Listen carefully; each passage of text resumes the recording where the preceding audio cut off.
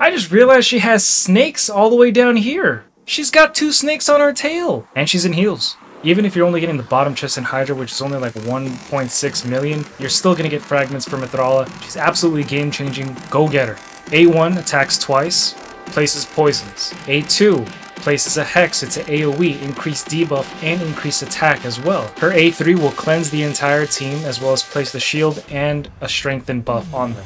Passively, whenever she is attacked by somebody who has a hex debuff on them, she has a 50% chance to place Petrification. Whenever an ally is attacked by somebody who has the hex debuff on them, it's a 30% chance. Petrification is a debuff that basically turns you into stone for 1 turn, and you can't do anything, you can't receive any buffs. The only way out of it is to wait your turn or get cleansed. And then on top of that, her passive also increases her resistance by the amount of accuracy that she has. And that's why oftentimes when you're going up against a Mithrala in arena, if she's built like a support champion, then she's going to have high resist. And then her aura increases ally accuracy in all battles by 80 points. She's an absolutely magnificent champion. So I have 2 builds for you. One is going to be a support general utility champion, and then the second build is going to be a nuke build. I went up against a Mithrala, not expecting anything much from her, but she hit me with that A2 and did a complete sweep. Unexpected.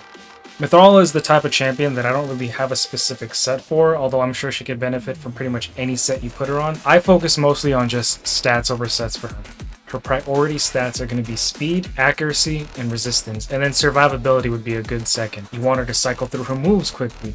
Resistance, you're going to want to have naturally high because she is a great cleanser, and then you also want to stack accuracy so you can place those debuffs as well as increase your own resistance. So with her passive, she takes the accuracy and stacks it onto her resistance. So now when we add the resistance to the 506, 15, we're at 919. And then if we add the extra 80 points of accuracy, that bumps it up to 999, which is kind of annoying. And then you could even pair her with somebody like Lydia, who has a resistance aura of 100 points, only in arena though, and that's easily over 1000.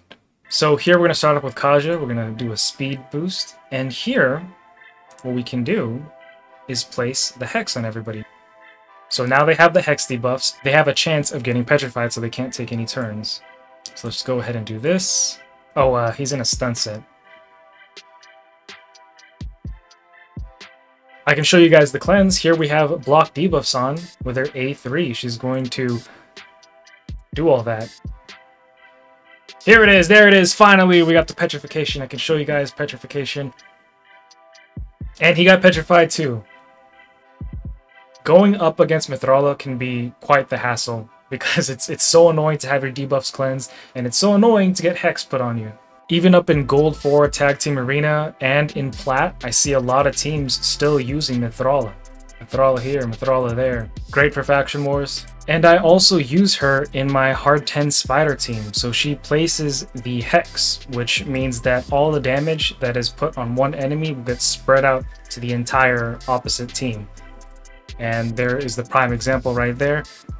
She also helps with placing increased defense and increased attack. So she's doing 2 things here. If you wanted to, you could also run her in a wave clearing team because she pairs well with somebody like Seer, whose damage increases according to the amount of buffs that are placed. And on both of her moves, whether it's the A2 or the A3, she's placing 2 buffs up. She also pairs well with somebody like Taurus, whose A3, his God Hand, is able to do more damage based on the amount of buffs that are on the team.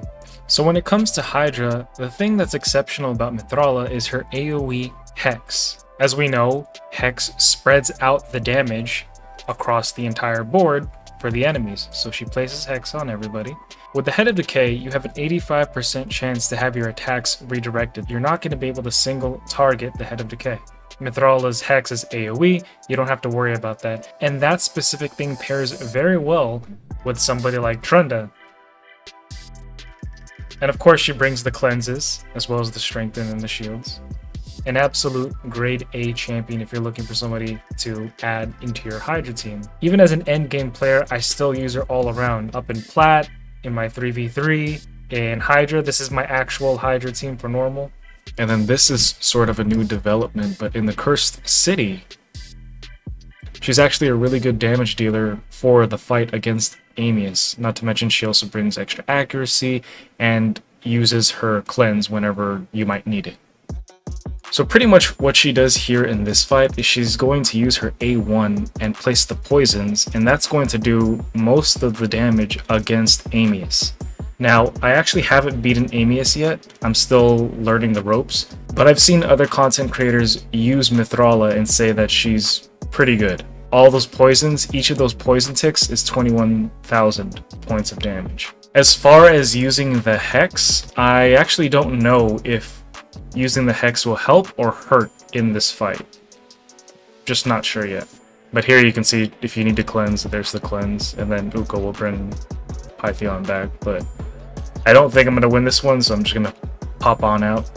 We built Mithrala like a NUKE, we put her in lethal. I tried to get her in cruel also just to get that extra 5% of ignore enemy defense, but without ripping gear off my other nukers, wasn't able to do it. So this is what I have currently. As it is with most of my nukers, I have about 5k defense because her damage is based off defense, and then 250 minimum for crit damage. She is over crit, but I actually made the mistake of building her out first before switching the masteries, and that's why after I switched the masteries, there was an extra 5. These are the nuking masteries. We're taking Helm Smasher, and then we're going down here for some damage mitigation as well as for counterattack.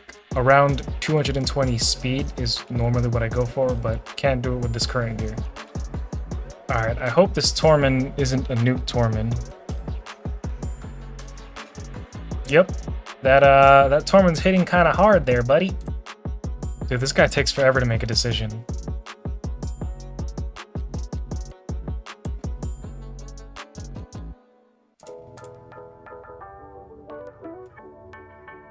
Oh, Sun Wukong came in clutch there. And let's go ahead and take a strike at Siphi. 15 from Mithrala's A1. I don't know what EDK got hit for.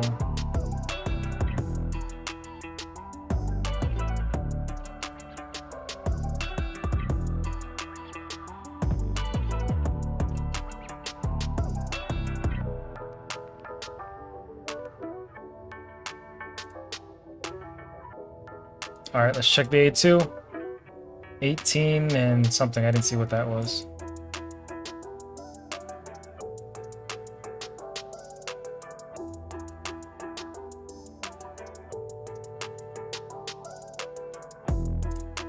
Let's do the cleanse.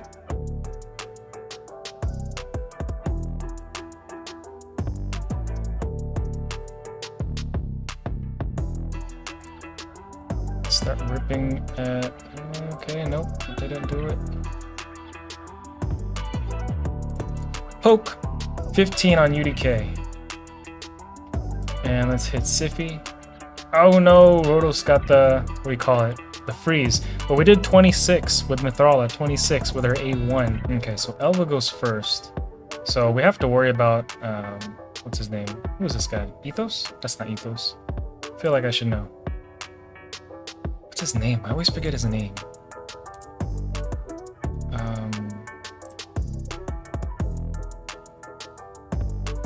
Blood Twin. Inithwe.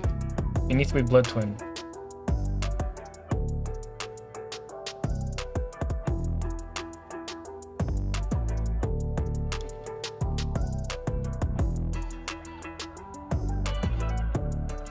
We poked him to death. We poked him to death.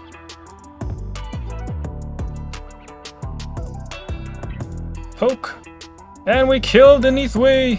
33.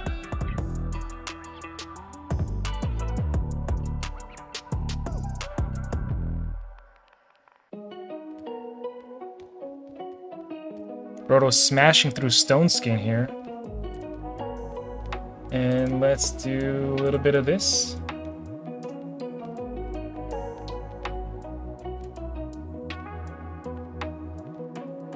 Uh-oh. Let's do a little bit of that.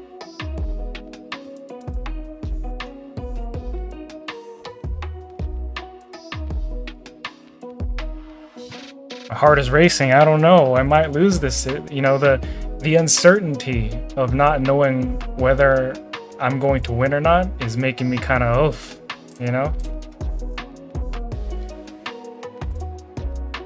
Let's see. Let's try to get lucky and hope her A1 pokes at Steltis. We did not get lucky, but we did almost about, I'd say about like 40 to Duchess there with her A1.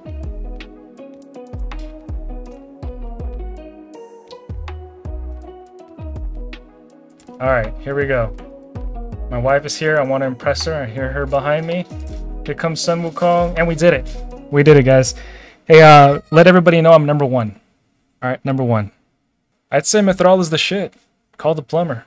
Or you can call Tuanarok instead. In this video, she hits for 127,000.